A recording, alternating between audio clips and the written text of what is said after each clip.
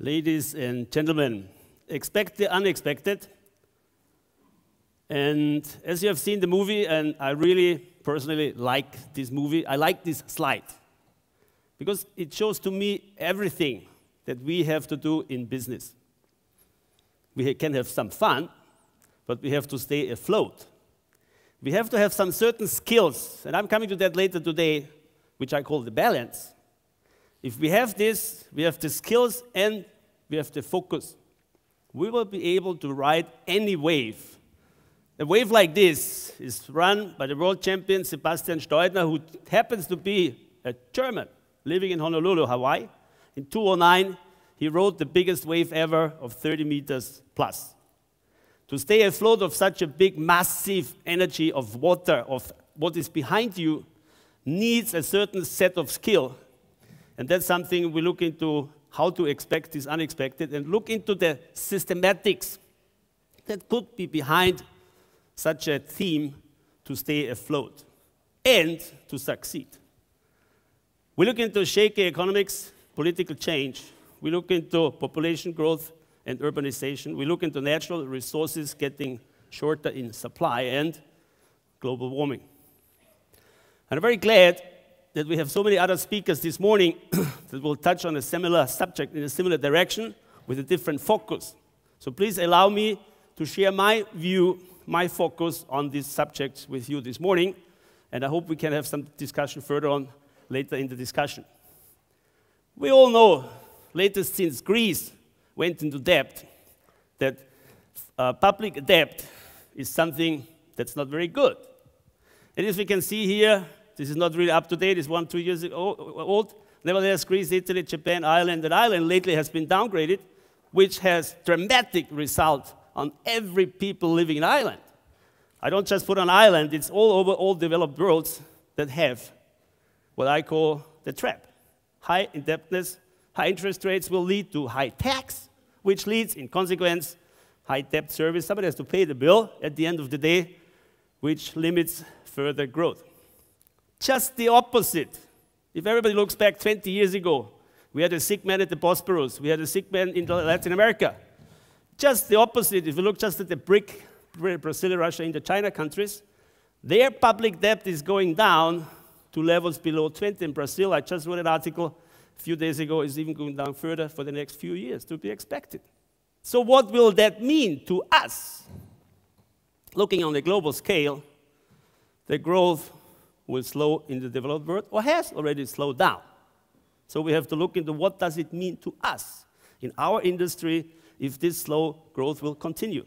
Because Goldman Sachs has been very good in creating these names, BRIC, Brazil, Russia, India, China. But for those who have not yet so familiar with the new term, it's called the New 11, N11, which starts with Mexico, it's not complete up here, Nigeria, Egypt, and I mentioned yesterday somebody from Egypt across the sea. I will mention Egypt today, so feel free, welcome. In the club, Turkey, with all the Turkish countries, and down to Philippines, Indonesia, which is, according to Goldman Sachs' latest study, the New 11, which will have tremendous growth potential for the next years to come. Looking back in history, those who know me already, I like to look also back in history to get some strategies for the future. What did we have a few hundred years ago? The world order was clearly colonial power. Spain, France, Portugal. I didn't put the Portuguese flag, sorry guys, but didn't have so much time, some space up here. So I ended up with the British.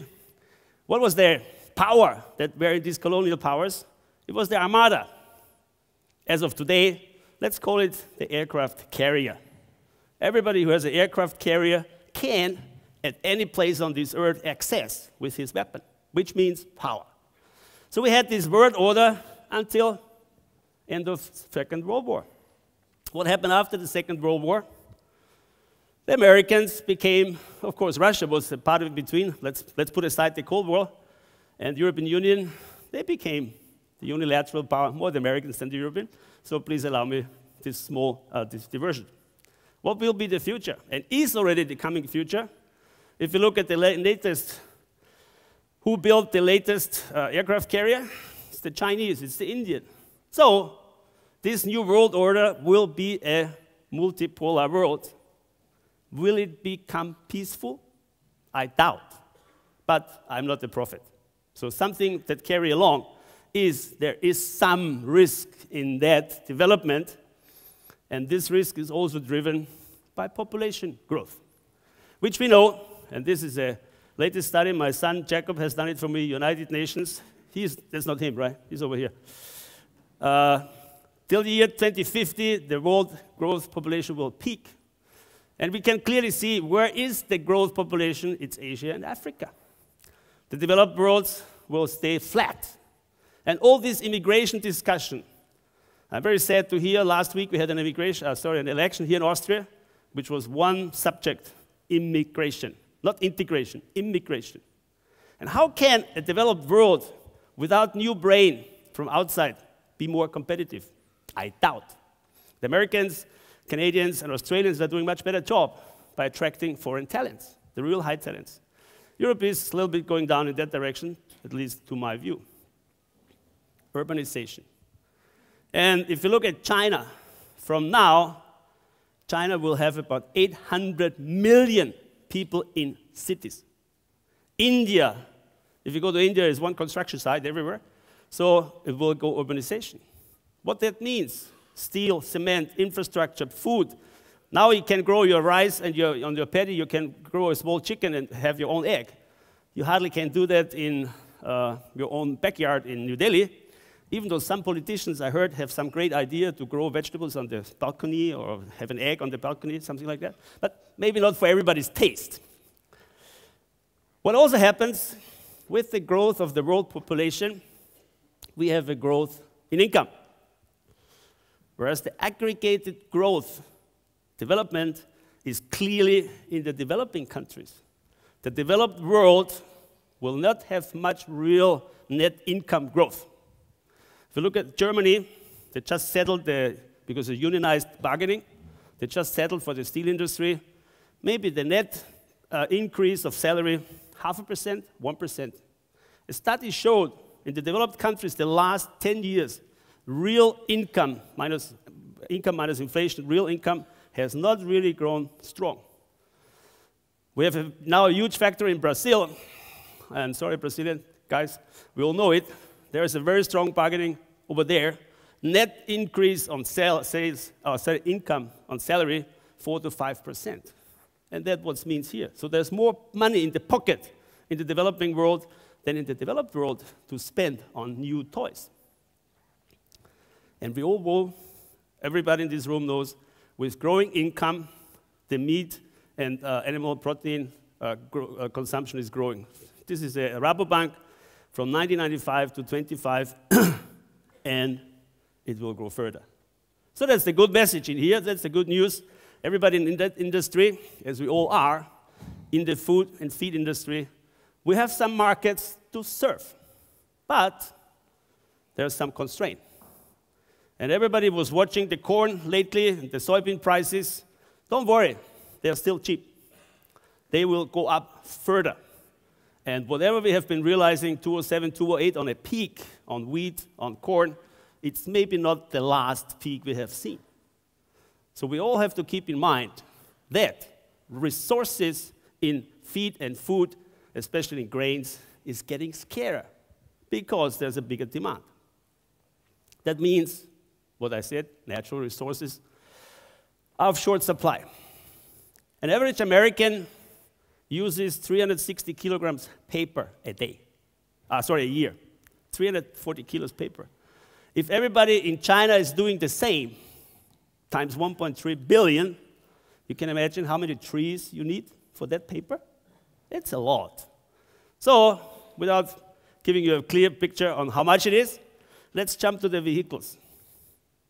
Everybody knows China has taken over America for the first time ever as the single largest vehicle car sales market, 12 million cars being sold. If every Chinese has the same amount of cars than the average American has, that means about 80 million cars sold per year in China. That would be the single market ever of anything. And especially with the Tata, my Indian friends, $2,500 is yours. It's small, it's cute, it can go everywhere in New Delhi and in Bombay, because the roads have so many ways to go around. So, it's a perfect car. But what does it mean? More cars on the road. So, car sales will go up, and vehicles go up in this coming. And there was an interesting comment I wrote once in a Financial Times, and the guy said simply, these developing countries cannot consume the same way as we did. Sounds great, right? But who follow? How can you tell a Chinese, an Indian, a Bangladeshi, or whatever, a Brazilian, not to have a car while you have two in your porch? He will not listen. He says, stupid you, I also want to have two cars, end of story. So that means there's a lot of pressure in the regulatory, in the technical, to come across this demand, because the demand is there. The question is, how do we deal with it? How do we create probably a chance out of it? Of course, they all need oil and energy. And energy is a very interesting subject, because many people say, save energy, great. Make renewable energy, great. But with this demand, which is from here to here, estimated about 20,000 terawatt hours. A terawatt is megawatt, gigawatt, terawatt. It's a lot. For the next 20, 30 years, we need to fill energy. And now it comes, electrical cars are very sexy. They're very environmental friendly, as long as you have an environmental friendly electricity. But most times the electricity comes from the coal power plant. So where is now the real benefit? It's probably rather to have ethanol as they do in Brazil or something else. So it's not an easy answer. I'm not here to answer it, just to highlight it to you. This 20,000 terawatt hours is an equivalent to 3,409 nuclear power plants, just to get the feeling of the size. Of course, you can say, we put some coal plants, we put some hydro plants, we put some wind power, we put something else, fine. That's the equivalent you have to meet, if this happens to be true. So, with all this energy consumption, I think everybody is now clear, knows something is around. And let's touch shortly on this global warming. Financial Times, New York, flooding, heat waves, drought, the worst summer of the year. Capital was filled up with snow, and then the summer was hot. And everybody says, no, there is no climate change, it's just coincidental. Let's look into it. Water supply, agriculture, ecosystems will be affected. That's what New York Times said. We also, in our industry, do a little bit of this, emitting some of the carbon gases, that's all. So probably that's the future. Every cow in New Zealand and Australia will have a tank, and we can sell the methane to the biogas plants. Would be an interesting business model. It's just a question how you keep those cows afloat with all these tanks around it. Let's look into greenhouse from this study from Fifana. Just lately came in 13%, and that's an interesting one. 13% of all greenhouse emitted from agriculture, livestock, 18 total, 13 are extensive animal husbandry, extensive grazing animals. And 5 is intensive animal. So if it will come, Australia has been discussing that project already, they have a carbon tax on your animals. The only solution is intensify, get it off from the grass, which is, I agree, in New Zealand, Australia, not an easy thing. Probably production will shift somewhere else, other than those extensive countries. Something to feed for thought. I just came across the very interesting book from Thomas Friedman, who wrote the book 1995, The World is Flat. And now I came up with a later book, which is called Hot, Flat, and Crowded. So let's look into what he citation did. And one of the interesting citations I found was this guy from Sierra Club called Karl Pope. He postulated the term relative consumption rate per capita. Relative consumption rate per capita. That means a summary of everything you consume, from electricity, from the steel, from the plastic bag, from the bio-waste you produce, everything. Everything you consume as a consumer, not only the paper, everything. And he made a theory out of it calling the relative consumption rates per capita, and that's an interesting one. Here we can see the gross. It's one example. I took this table because it fits very nicely. Consumption means everything, right? Here we look into energy consumption per capita. Put it simply in terms, but it shows what the concept says. The lowest bottom is 2. When you are at the very poor early stage, sorry to say, this name says Ethiopia, I could put any other developing country who is on that stage, has the factor of 2. They consume 2 units of water, of electricity. They have 1 bulb, they have no air conditioning, they have no car, they walk to the school, they have no whatever, and maybe not even electricity during the night. Now, the top of the range is here, 30 times more. So what it does, once you go up the line, very interesting, watch. When you go up the line, your development, Argentina, Greece, your consumption increases 33 times. It doesn't go like this, it goes multiplication, 2, 4, 8, 16, 32. Which means, these guys, if these guys increase from here to here, and they have 1 billion people under their wing, the amount which they consume is tremendous. So, let's look into it. There's one, roughly. I put it very simple because that really helps to explain the concept. There's totally, at this point of time, 1 billion people who are developed, so to say, who are consumed on a very high level at 32, the highest level possible. Okay. There's about 5.5 billion, sorry, that should be billion, on this earth, who put it on the average scale of 16, so it makes this one 88, a total sum of 120. If this world goes up, as we expect, 2050 to 3 billion developed people living in developed worlds, another 6.5 living in this average world as we have demanded it economically before, it almost doubles in these next 40 years on everything they consume. It doesn't just gradually go up from, let's say, 6 billion to 9 billion, right? That would be simple. This is about 20, 30%. No. Consumption rate, according to this theory, will at least, this is very conservative, double. In the past, with 5.5, 4.5 billion people, we have an easy solution.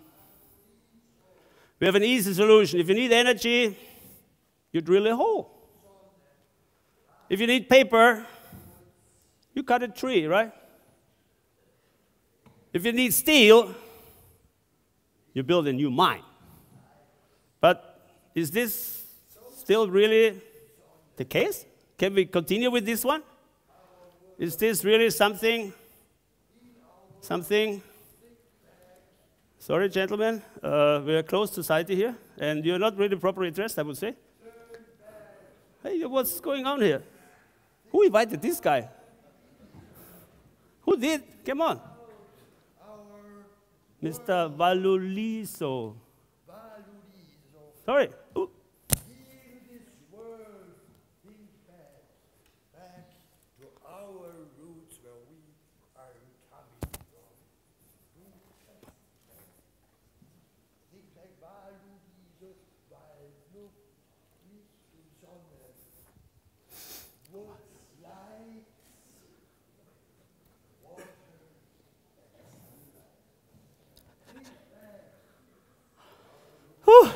My goodness, I couldn't have done better.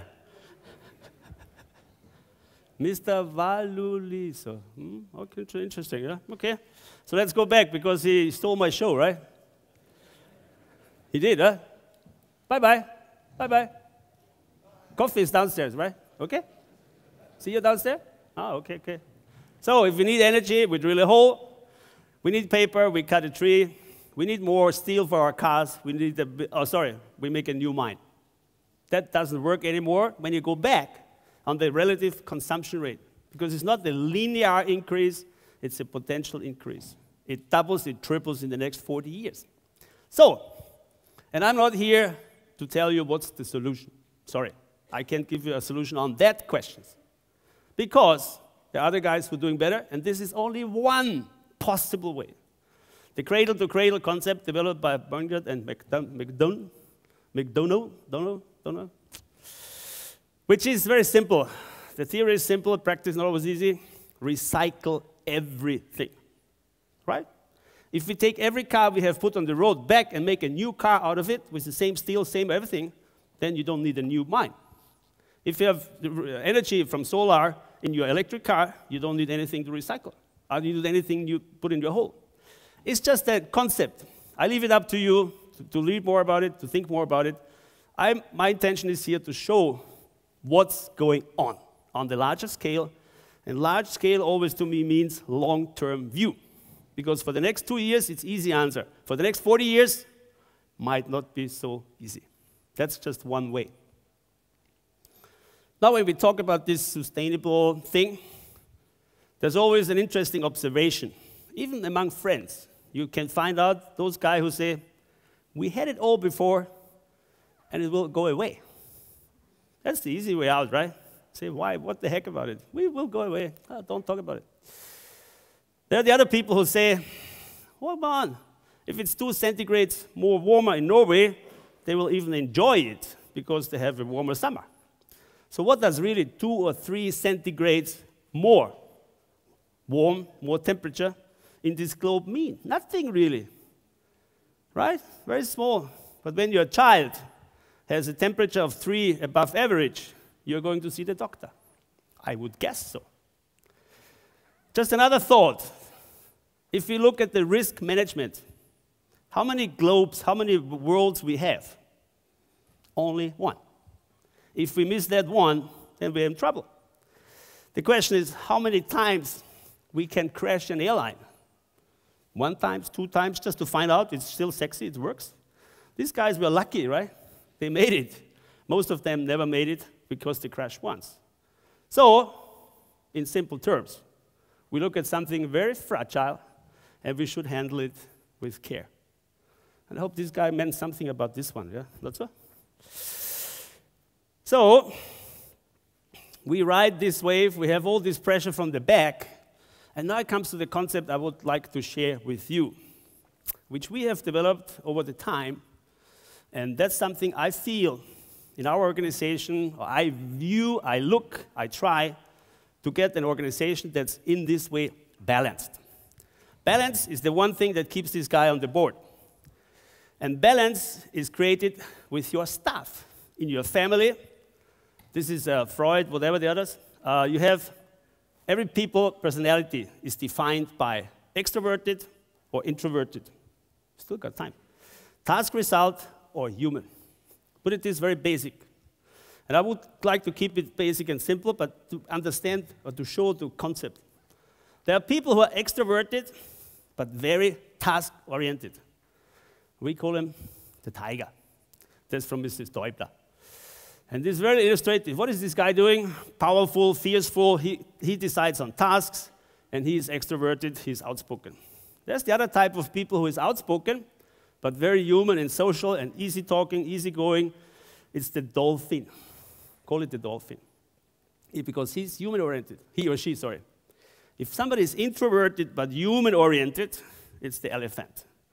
Those people who never forget, if they've 20 years ago you've stolen them a chocolate in the bar from their school bag, they will remember 20 years later. And the bee or the ant is the ones that work day and night, everything to order, the very typical, and the best you can have in your company as an accountant is a bee. I never would like to have a dolphin as my accountant, to be sure, or to be honest. So what it means, it's not something to say, this is good, this is bad. No. something I'm going to show you, we need everyone in an organization, but we need them in a certain balance. Because in every, and now let me be on the organization level, every company is driven by two forces, by two major forces. The one is the inside, production, procurement, everything, accounting, everything which is internally making a proper arrangement that everything is to order, everything is to plan, nothing is unexpected. Sorry, and then we get these guys who see the customer. And they come back and say, sorry guys, your production plan, I don't care, I need it tomorrow. And the production guy said, not with me, crazy guy, I have my plan 3 days or 3 weeks or 3 months, whatever. And that, I think you can think now of your organization, is the same everywhere. We have these two worlds, the inside and the outside. And we have to have it. Now, the question in an organization, the $100,000 question in an organization is, if there's no arrangement, no agreement between these two guys, right, in direction, let's say there's an order coming in urgent, production says no. So now you go to the boss, say, hey boss, I have this beautiful order, I can sell so much, but the guy doesn't produce it. Now comes the question, who in this organization usually is right and who is wrong? And you can think of yourself in organization thinking, there's always the same. The boss say, you're going to produce it, so then this guy is right. Or the boss says, you are right and you are wrong. That means sales is always right, production is always wrong. And what happens if that pattern is existing? It's a complete demotivation of the other side. If they're always the ones who are wrong, the others always right, then you have a problem. So what's now the solution out of it? Here we can see he is always right, he or she. The other organization, he or she is always right, right? That's what I said. So, as I said, we have to look for some balance. And I found an interesting piece in history, by chance in Chinese history, which is very clearly illustrating this dilemma. China, before the year 1421, was the most powerful nation on earth. They had tribute paying from Somalia to Japan. They were all paying tribute to China because China was not only technology far advanced of any other nation at earth at that time. They had everything from porcelain for the compass, this is the Chinese compass, to the silk, everything was made in China. The rest was just buying from China. I think that sounds familiar. So, at that years, there was an emperor, Zhongli, second from the Ming dynasty. And this emperor was the most powerful emperor of that time, the most powerful ruler on earth. Zhongli, he commanded an army of more than 1 million soldiers, more than 1 million soldiers at any time. King Richard in England had 12,000, just as a comparison. He rebuilt the Great Wall, and he was the one who brought Beijing to the new capital from Nanjing. He was the one who built the Forbidden City. If you go to Beijing today, you're definitely going to see this treasure of history. And this guy built it ruthless. He cut all the teak trees in China and Vietnam and wherever he could get it just to build his dream city. He didn't care of anything else other than his fulfillment. He was really ruthless warrior. And as you can imagine, he was definitely a tiger. And this is his most important admiral, Zheng He, who was 7 times sent out with a fleet of ships, the largest fleet ever, available to explore the world and find new states who can pay tribute to the Chinese emperor. In 1421, the Forbidden City was opened, and 20,000 dignitaries from all over the world, from Japan down to Somalia, India, and all the other places, were in Beijing at that celebration. for the opening of the Forbidden City, 20,000 dignitaries. Zheng He took 212 ships to bring them back and explore the world even further. And as we know of today, he explored with 3 separate expeditions the whole world, to Greenland, to America, to further down Argentina, and everywhere Australia was explored and known to the Chinese. So, Zhong Li was a clear warrior. The opposite of a warrior is the Mandarin. Oops, sorry. Is the Mandarin. The Mandarin in China, and China in this way is very interesting, but then I stop about Chinese history. As a Chinese, you can, by education, come up to the highest level of officer by just passing the exam. You become a minister from a peasant. No barrier, as long as you pass the exam. There was no feudal landlords, there was no dukes in between. You could make it up to the top. And in every Chinese history, there was always the warriors on the one side and the mandarins doing the administration. So, Zhong Li was a warrior. And now, 1423, he passed away, unfortunately, or quick. And his son, Zhong Li, was raised by the mandarins on the court of Beijing. Because the mandarins were very jealous because they've always been neglected, very much neglected by the warrior Zhong Li. He even sent his finance minister to jail because they didn't want to pay him for a war he was going to rule. So, you can imagine, the mandarins been very, very tricky, and they educated the son as a mandarin. So what happened is, under the rule of the son, the whole country turned from being a warrior state to this side, Mandarin. And what is called now in theory, that's my theory, when you come from one extreme to the other, then you go back to the other, and you go back to the other, this is what's called oscillation. How should your staff, how should your soldiers, how should your officers know what's really going on now? What subject? They don't know. They just say, don't know, do nothing. So at the end, you lose everything. And that happened to China after this change of rule, change of law on this oscillation. China became closed. The mandarins said, we don't need all this outside. We just stay ourselves. We're so happy. We have everything. Why ask the world? So, based on that historical example, think of your own organization. Where do I stand?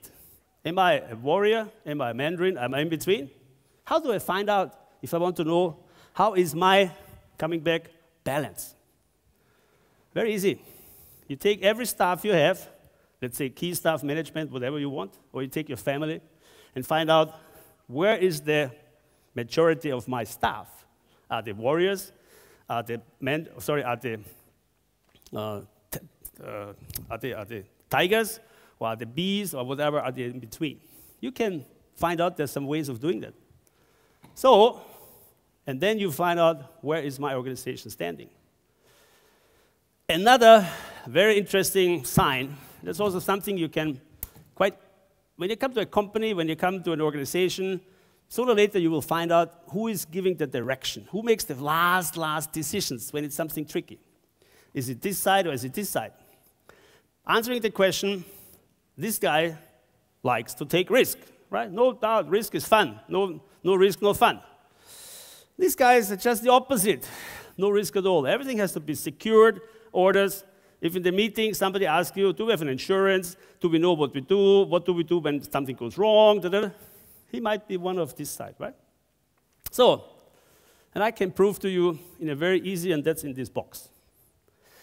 I can prove to you on a very plastic example how this can lead to downturn or upturn. The British Empire probably was the most powerful, and still is, because everybody speaks English in this room, right? We don't speak French, we don't speak Italian, Spanish, whatever, not Chinese. So that means there is some influence from this empire. It was the most important, the most powerful empire at that time on earth. It still went down.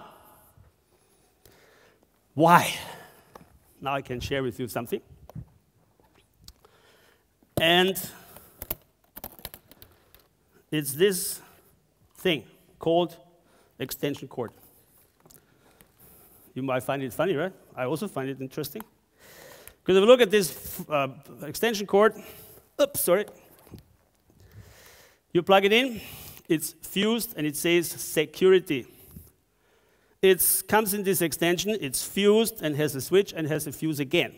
So, before you plug into your computer, you have 5 safety devices. 5 safety devices just to make sure that the electricity comes from here to the computer.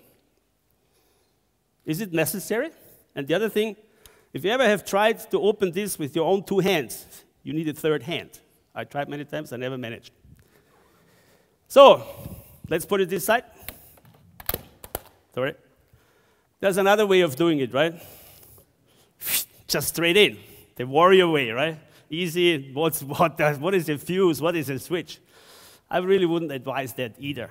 But there's some clever guys came up with a solution, which is this. It cannot be opened, it's sealed, it has all the security devices, safety devices, and it's doing the same thing, plugging my computer. So, that's why my theory says, if you think like this, you have a problem when this becomes your systemic nature. If you think like this, you're gonna be dead sooner or later, so be careful. Don't follow this, right? I have another example, and I was getting permission for that one from our American team, because I don't want to be negative. I just want to highlight it to you on a very simple example what risk aversion can lead to. And what too much risk can lead to, we have shown on this already. So, the American car industry, when I was a boy, I dreamed of one thing. It was called Ford Mustang. It was absolutely the car I wanted to have. Luckily, I never got one, because it was very bumpy. Anyway, I loved it. Everybody loved American cars at that time, right? And why GM at the end went down if everybody liked it? Very simple. Because in America, you have this what's called speed limits, safety restrictions. For safe driving, they used to have 55 miles, then they go down to 65 miles. And if you drive 68 miles in Texas, you'll be fined and have to go for retraining. Now, some states have 75 miles, but still have a speed limit. Risk aversion, control your risk. What will happen? The industry standards follow exactly your risk profile, making a car which is safe up to 55. If you drive this car 90, you're going to be most probably under some risk that you don't want to bear. What did the Germans do? Or the Europeans, but Germany in particular? The German car industry is booming. Everybody in Asia wants to have a BMW or Mercedes or whatever. And I'm going to share with you why this is the case. Because in Germany, we got the Autobahn. Autobahn, which has no speed limit. You can go over there in Munich and drive 280, and you will not be fined, if you can. If you will not be fined by the police, as long as you are on the Autobahn. What means risk is fun, but you have to control it. What means to me, and then I'm ending my theory, and it's only my theory, the German cars are that sexy to everybody because you know these guys can drive 240 even though you never do it. But you can do it safe. And that's what I mean by getting a balance and still being sexy. That's more or less what I have brought to you. I'm exactly ending. How come that? Is what's your best organizational fit? And it's just something I would like to offer you, share with you, what we have developed in-house for our own view of organizational fitness. In order to stay afloat, in order to stay ahead, and in order to make use of the power that pushes you forward, with this power, stay balanced. Ladies and gentlemen, thank you very much.